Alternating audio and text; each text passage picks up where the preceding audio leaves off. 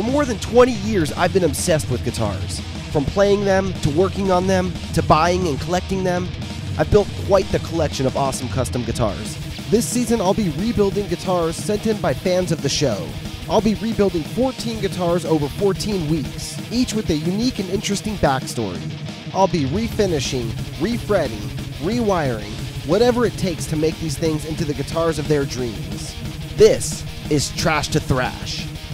Hello everybody, welcome back to another episode of Trash to Thrash. I'm your host, Mark Murray, and today we're going to be taking a look back at the first half of Season 2 of Trash to Thrash. It's been 6 episodes so far, 9 guitars, and I've got a lot of questions and comments about the first half of Season 2 so far that I thought I was going to go back and address some of the things you guys have been asking me about and commenting on. We're going to be going back over the Hetfield Rusty, the Alexi Laihout Jackson Rhodes, the 2 Arbor Flying V's that I built, the Circles EVH guitar, the Frankenstrat from that episode, the 78 Eruption, the PV Rockmaster, and the Crackle Kelly. So let's start back at the beginning with the Hetfield Rusty. This is the James Hetfield Rusty replica that we built for episode 1 of season 2. It's basically a clone of James Hetfield's Rusty made from a Gibson Explorer. This is how the guitar started. It was a Gothic Gibson Explorer that I picked up used and transformed into the James Hetfield Rusty, like shown here. If you missed this episode, there's a link to it down in the description below. With the Hetfield Rusty replica I built, there was a lot of things that stood out to you guys during that build.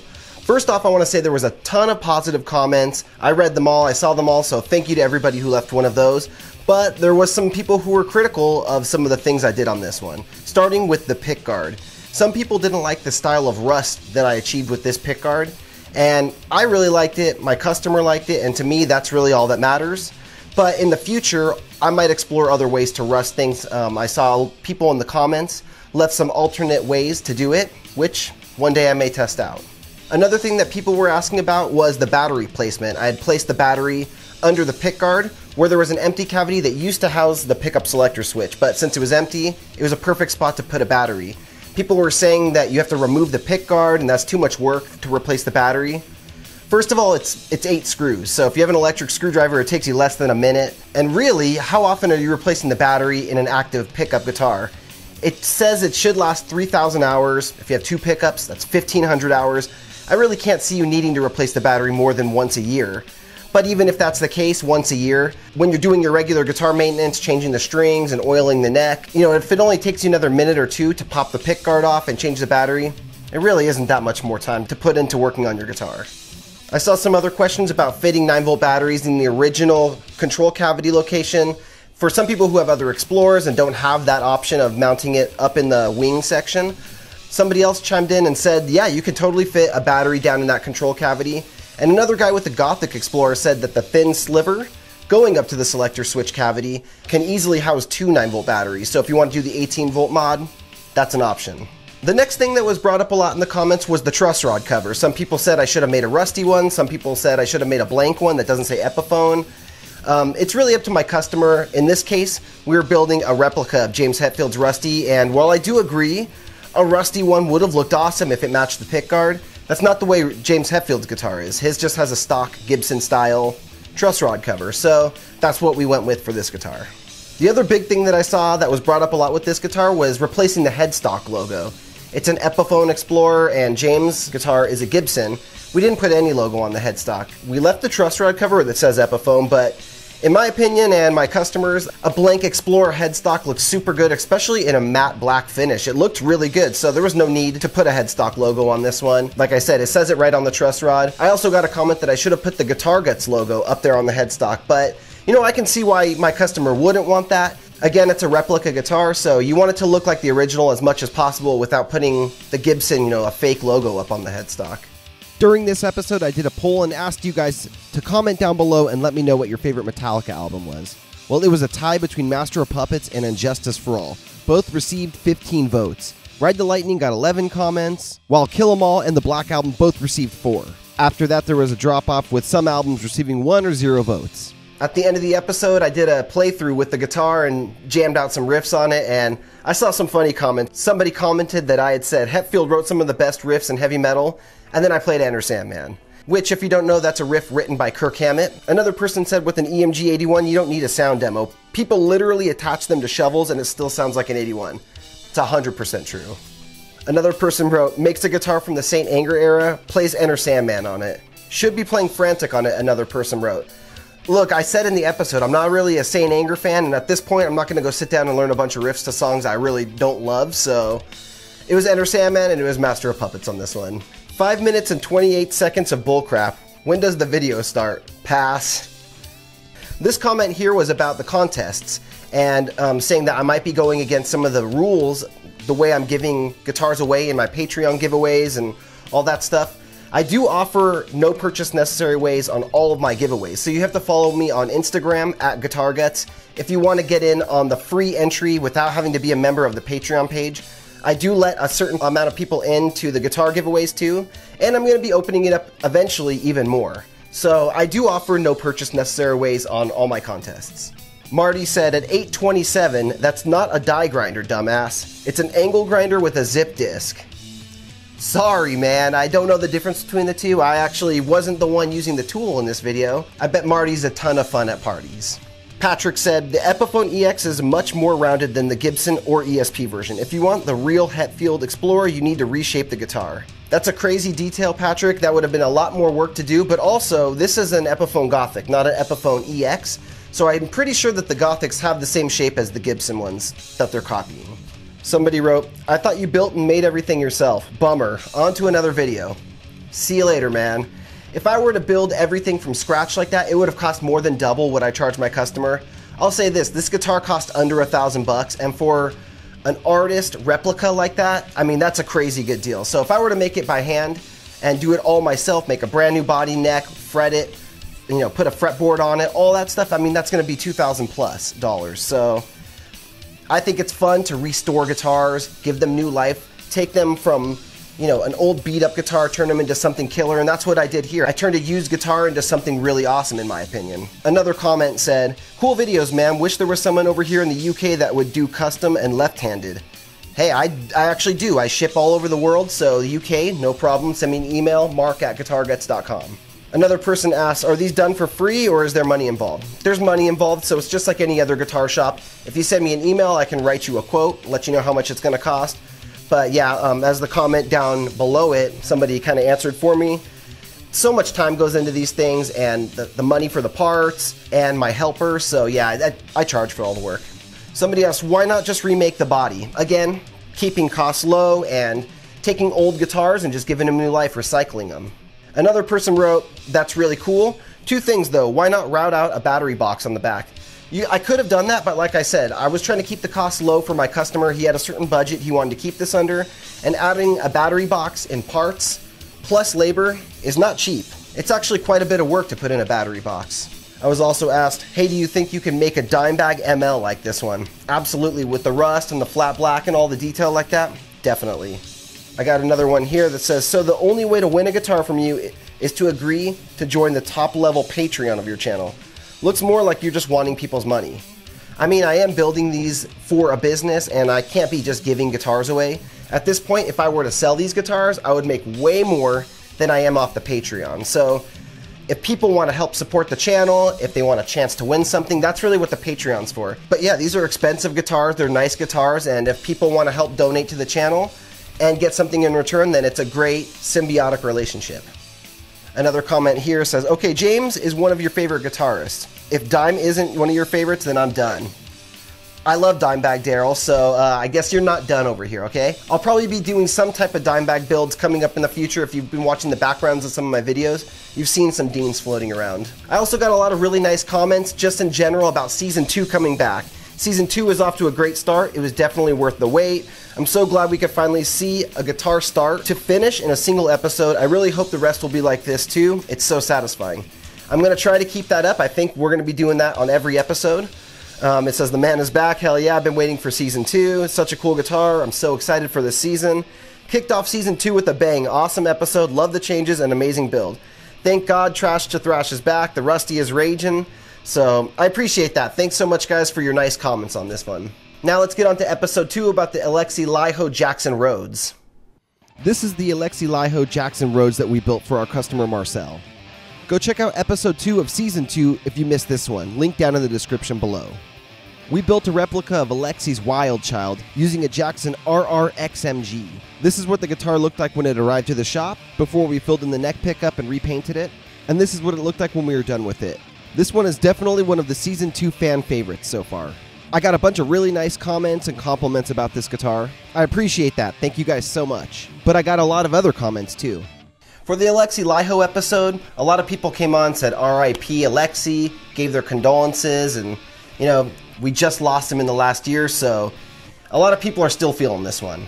Another one of the big things everybody was talking about in this episode was I was asking about tape bleed. If you guys have experience painting guitars, and when I painted the bevels of this guitar and taped them off, I was getting some tape bleed. A lot of people said that I should go back and repaint the first color after I do my tape, so it's going to seal all those small gaps with the first color, and then when I paint the next coats on there, it's already going to have those small gaps filled and I won't get tape bleed. Pretty genius little trick there, except if I'm doing a Frankenstrat or something that's like 3 colors, what do you do then? Well, somebody else came on and said, seal that edge in with clear coat instead. So you do your 2 colors, put your tape on, throw a coat of clear, and now all those gaps are filled with clear. Now throw your 3rd color on and you won't get tape bleed anymore. There was also a lot of different tape suggestions, so I may be doing some experiments in the future to see which ones are the best. Another thing a ton of people were talking about was darkening the fretboard. I guess a lot of people don't like rosewood fretboards. I happen to like rosewood fretboards, but everybody's all about ebony these days. So they're saying darken those fretboards on those Jacksons that you build and it's going to make them way nicer. I have been experimenting with darkening fretboards, so in the future you're going to be seeing this, but I didn't do it on this guitar. One of the things that was really fun was reading your guys' answer when I asked you, what do you guys play to impress people? In that episode, Alexi said he played Metallica's One. I said I played that all the time to impress people in Eruption. But a lot of people were saying, you know, they played Children of Bodom. They played a bastardized version of One. I like playing Three of a Perfect Pair by King Crimson. It doesn't impress the wife though. She just tells me that I'm weird and no one likes my music. And she's not wrong. I disagree with that. I like King Crimson and Three of a Perfect Pair, by the way. Someone said Tornado and Painkiller are pretty impressive, so I play those. I agree with that. Daniel wrote, to impress the ladies, I used to play Blackbird or Slow Dancing in the Burning Room because not that many people in my circle knew about Metallica and Children of Bodom and Dream Theater. I play Smoke on the Water to impress people. That's awesome. I played the One Solo, Sanitarium, and Eruption. Eddie and Kirk got me all kinds of ass. Haha, sick build, Mark. This season is shaping up to be killer. Love what you're doing, rock on. I play House of the Rising Sun, but so far have failed to impress anyone.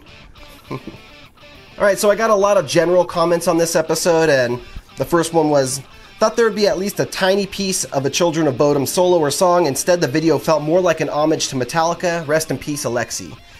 I totally get it, man. If I knew how to play any Children of Bodom, you know I would have definitely rocked it out for you guys, but the pace that I'm putting these episodes out, building guitars all day long, and then editing the episodes all day long, I didn't have time to learn any of his songs, and I don't really know any of them yet. So for me to have learned one, I would have needed a couple extra days, and I just didn't have the time. One person asked, I don't understand why you got rid of the double pickup and switched to a single. Isn't the double pickup more of a rich sound, especially when playing metal riffs and shredding solos? For this guitar, the reason we went away from having 2 pickups is because it's a replica. It's a copy of an artist's guitar, Alexi Laiho's Wild Child guitar. So it only had 1 pickup, and my customer wanted the exact same guitar pretty much. So we modified a couple things here or there, but for the most part, we copied the guitar dead on. Alexi uses 1 pickup, so Marcel uses 1 pickup. Nate said, I thought the bevels were gold flake on the original Wild Child. The Jackson? I haven't heard that. If you guys know anything about that, let me know in the comments below. Somebody wrote, wait, WTF? You just scuffed the original paint? LOFL. Ghetto, dude. Ghetto. This is definitely not ghetto. Anytime you repaint anything, you rarely take it back down to the original material that it was. When you repaint your car, you don't take it back down to metal. When you repaint a guitar, you don't take it back down to wood. The paint that's on there, as long as you sand it well, you're going to create a mechanical bond when you put new paint over it. So you're going to need to scuff up the surface with something good, like, you know, 600 grit sandpaper or something. Not just scuff it up, but you really definitely want to sand it well with some 600 grit or similar sandpaper. Definitely not ghetto. The right way to do it. Another person said, if I was going to add a D-tuna, I would have routed around where the D-tuna is in the cavity so I could pull the bar up too. Schecter routes it like that with models that come with a D-tuna. You know, the one thing about a D-tuner is you're supposed to block the bridge because it's not supposed to pull back anymore. It's supposed to stay stabilized unless you add a stabilizer. Maybe that's what Schecter's doing for that. The reason we didn't add any cutout around the D-tuner is because Marcel, the buyer, he agreed that we're just going to block the tremolo. We're not going to be pulling the bar up anyways. It makes the D-tuner way more stable when you block the tremolo. When I say blocking the tremolo, of course, I mean stopping it from pulling back from the bar pulling up. It'll still go down into dive mode. The owner of this guitar even commented, "Hey guys, future owner of the guitar here. Just wanted to say that I'm incredibly happy with what Mark has done by building me this absolute dream guitar. Alexi was my personal guitar hero and what and who got me interested in lead guitar in the first place, even though I'm usually a strict rhythm player. So naturally, I was absolutely devastated by the news of his death and wanted to honor him and his legacy as much as possible. Got in contact with Mark in early/mid-February, and once we figured out exactly what I wanted and what bass guitar we needed to turn the vision into reality, the project started. Customer communication was a breeze, and Mark was always very open to suggestions down the line, even keeping up with all the nitty-gritty details I kept pestering him with down the line. Sorry. No problem, Marcel. All in all, I'm super thankful, and I can't recommend Mark's services enough. No matter whether you're looking for something basic or something more extravagant, he will find a way to pull it off for you. Thank you, Marcel." Episodes 23 and 24 feature these two Arbor Flying Vs. This is John's Arbor Piranha Flying V. When it came to the shop, this is how it looked. I refinished the guitar for John and he reassembled it, and this is the finished product. This is how Alex's Arbor arrived to us, and we converted it into this super hot shred beast. Once again, I got a lot of really nice comments from you guys about these Arbor guitars, so thank you all for the great compliments. Anytime you guys leave comments and hit that like button, it helps the channel grow and it helps YouTube to know that people are liking this video and bumps us up in the algorithm so more people are suggested this video. By the way, be sure to click that subscribe button and click the bell to be notified every time a new video drops. For the Arbor guitars, I reached out to you guys to find out if you guys knew more about the company. There's really not a lot of information out there about Arbor guitars. And on that episode, I got a couple of people who gave me some good information. The Arbor story is similar to Hondo, JB Player, and so many more brands of that time, distributor brands. Arbor was a brand name used by Music Corp. The distributors would go to Fujigen, Samick, Cort, etc., and have them put a meaningless brand name on musical products. They had a bunch of brands in their catalog, and their primary market was smaller music stores, places that might not be able to get big brands like Fender, Gibson, or even Peavey. Maybe they were in a market that was protected by a brand for another dealer, but they may have been a record store, a department store, or even a franchised Radio Shack. A couple people agreed with that, and it seems to be that's what they were doing. I had also questioned if Alex's headstock was the original one, since I had never seen another one of those Piranha Flying Vs with that headstock. But here, somebody said Arbor on some of the really early RR models had that Explorer headstock. My dad has that on his. So if we're seeing multiples like that, I'm not surprised that it was a regular thing. The binding on the guitar was another point of conversation. The orange binding is so cool, never too much orange on a guitar and never too many orange guitars. But also somebody said, the painted binding and side dot stickers are whack, dude. Huge no-no. That will wear off in no time. Great job on everything else, but you shouldn't have taken a shortcut there. I don't think this is a shortcut. This is the same way that I put my logos on my headstocks in my guitars. Put the logo on, spray some clear coat over it, and seal it in. I did the same thing on the side markers, and there's a ton of companies out there who paint clear coat over their bindings, so I don't see what the difference is here. In this episode, I asked people, what was your favorite guitar so far on Trash to Thrash Season 1 or 2 that I've built? And I got a lot of different responses from that. That was pretty cool to read your guys' responses. Some people were saying Alien Blood, some people were saying this was the best one, the Orange Arbor. Some people like the Stealth Splatter Kelly, and other people like the Crackle guitars.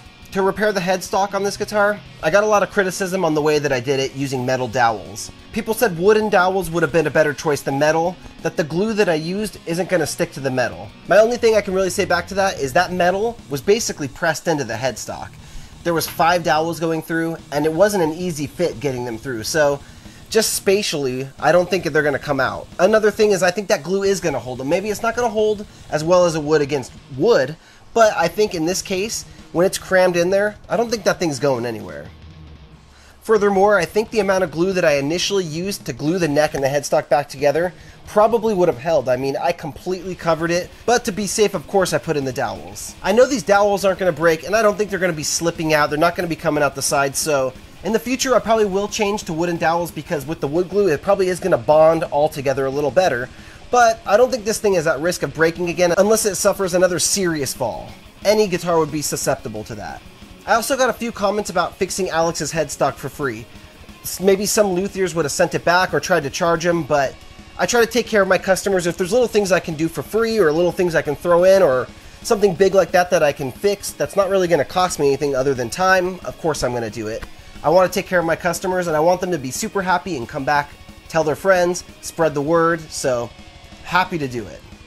I also got a few comments from you guys commenting that I did not jam a song out for you on the arbors.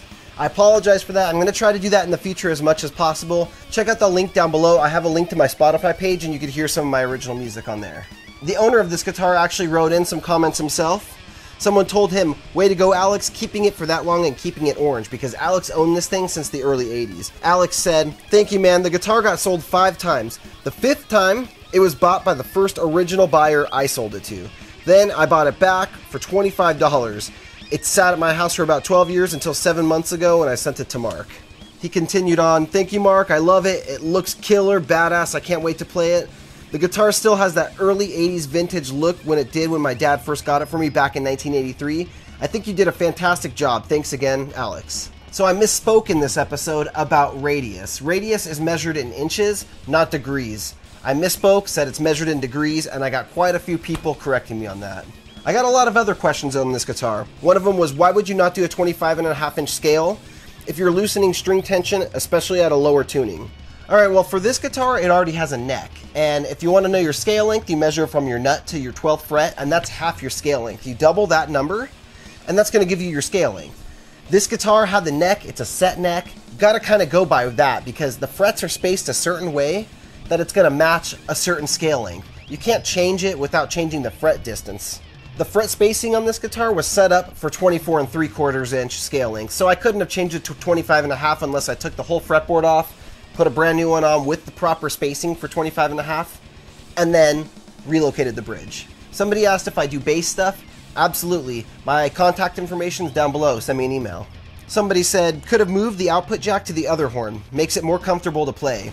I agree, but you know, I have a budget that I'm working with my customers, so I can't just go all out with every single build. I mean, this one we went pretty crazy with already, but to relocate that to the other horn would be a huge amount of work. There's no control cavities anywhere near that area, so it would have taken quite a bit of modification to even do that.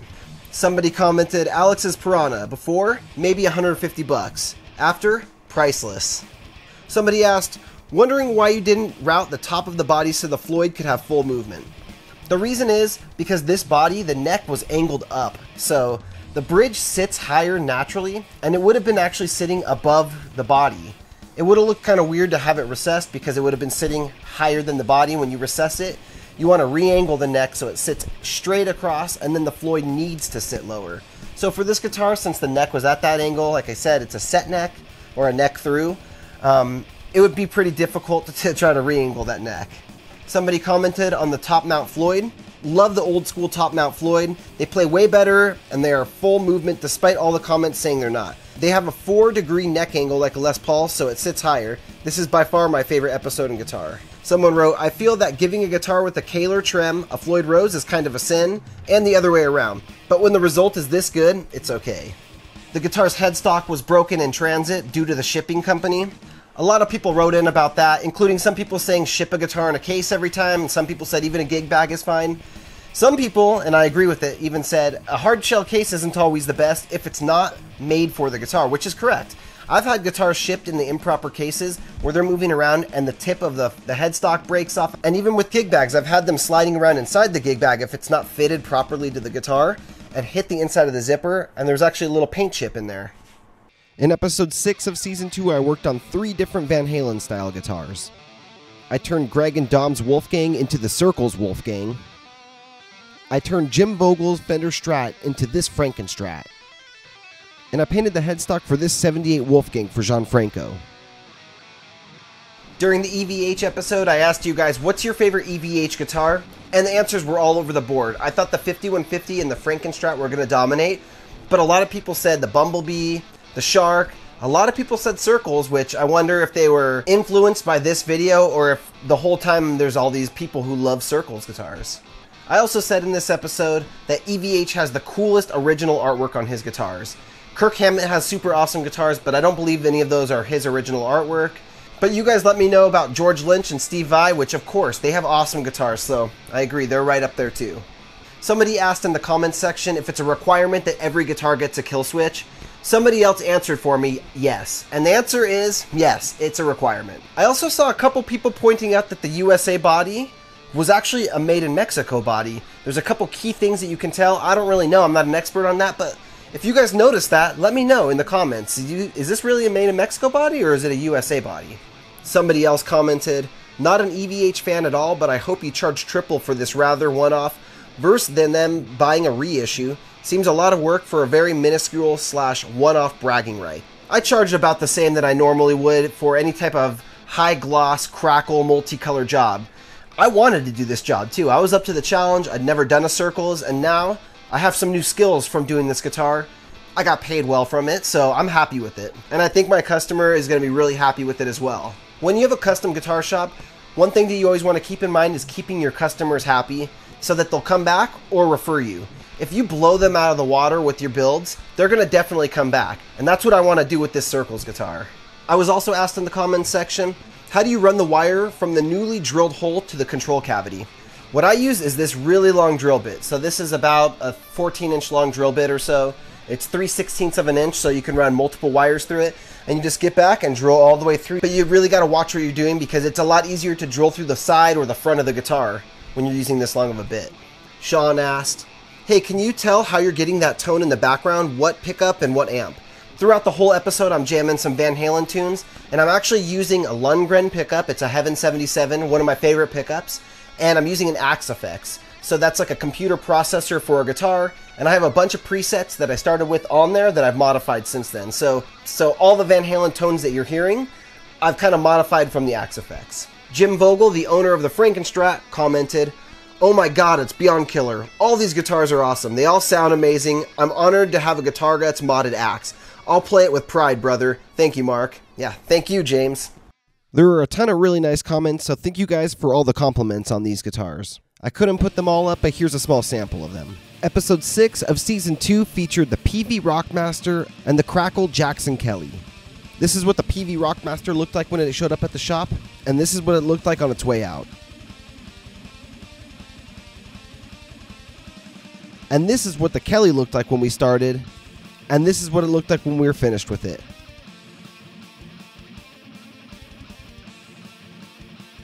Alright, the PV Rockmaster and the Crackle Kelly. You guys seem to love these two guitars. I got a lot of comments about the Crackle Kelly.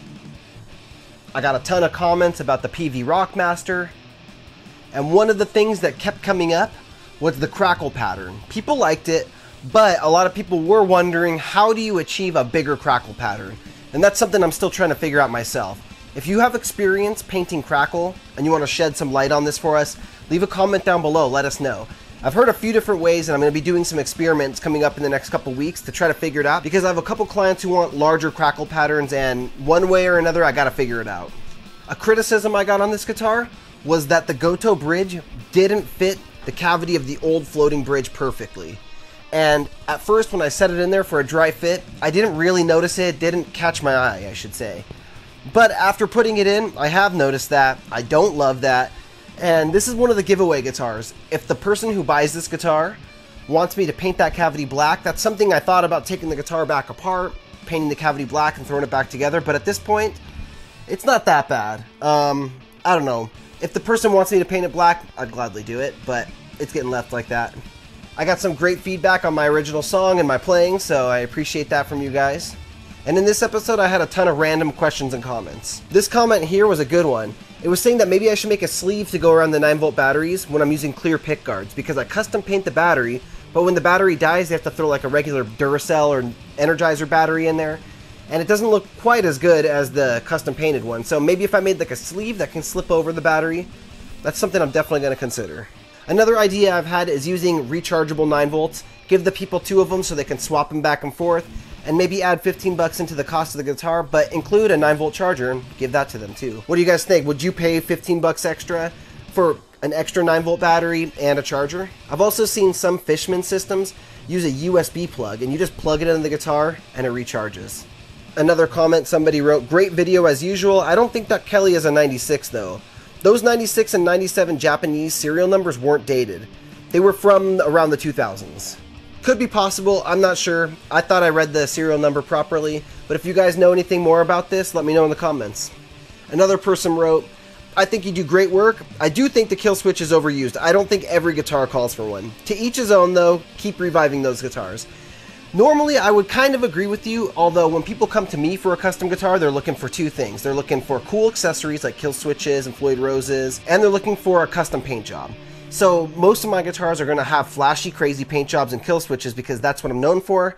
That's why people come to me. But if you look back at the Alexi Laiho episode and the James Hetfield guitar, they don't have kill switches. So no, not every guitar has a kill switch. I was asked, just wondering why you don't sand down and repaint just the face of the guitar when that's all that you messed up. Why repaint the whole thing? That's a great question, and that's because both of these guitars have kind of a specialized finish. The PV Rockmaster had a lot of blues and purples mixed together. So if I were to try to fix just a certain part of it, it was like impossible. I actually did try to fix a couple small spots on it, and they didn't match perfect, and I just said, screw it, let's start back over. The Crackle Kelly's kind of the same thing. The crackle pattern kind of weaves in and out, and sure, I could have tried to repaint just the front, but I figured I think I could do better with the colors, making it look like more of flowy lava, so I just redid it. Another person wrote, guitar collection video would be cool. You always talk about your insane collection. A shot video about it would be great. I'm definitely going to do that. Definitely going to do that.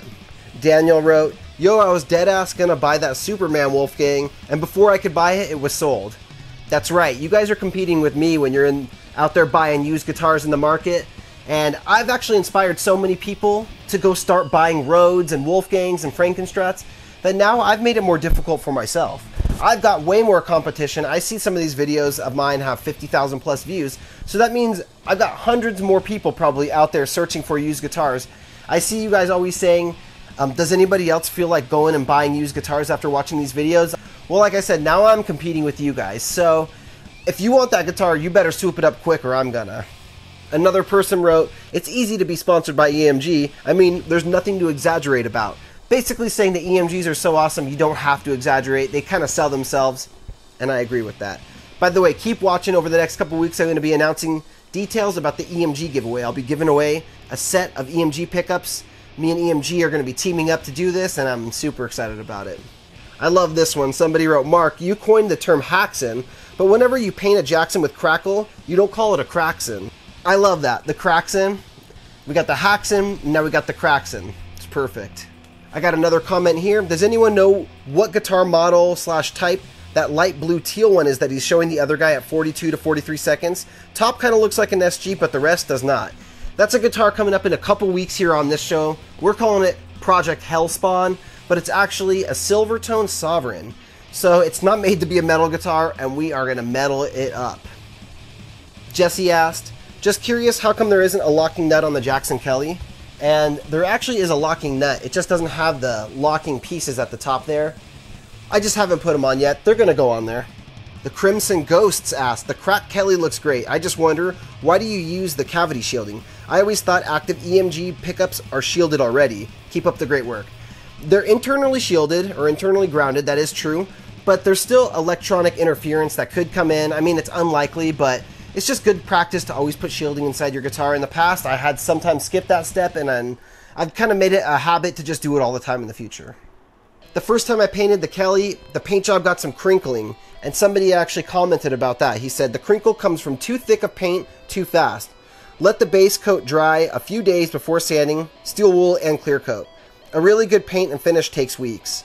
You know, he might be onto something as far as laying too much on at one time. I remember one other time I did see some crinkling, although it was quite a bit different. It was somewhat similar, and it was from painting too thick on when it was too hot out. So I don't know if anyone knows about this stuff, you know, and they want to comment on this. Do you agree with him? Is that from laying too much paint on too quickly? The same guy commented, making, building, and refinishing guitars is seriously the most satisfying thing I've ever done in my life. Better than sex. For real, though. I disagree. Hey, thanks so much for watching, everybody. Let me know if you guys had any reactions or comments to the comments in this video so far. Let me know in the comments below what's your favorite guitar I've built so far in Season 2. Remember, you can find this show at guitarguts.tv. Keep sharing it with your friends and letting people know. I really appreciate that. You can go get the Kill Boost Guitar Guts pedal at guitarguts.com. The Guitar Guts kill switches are over there. And of course, the link to my Patreon is down below in the description. If you want your guitar modded by me, or you want me to build you a custom guitar, check out my email. It's down there in the description below. Send me an email, tell me what kind of guitar you're thinking about, and we'll start brainstorming and figure out what you want. Alright, thanks so much for watching, everybody. Be sure to come back next week for an Alien Blood Fender Strat. This thing is going to be insane, super custom, and I know you guys are going to love it. So have a good week and rock on, my friends.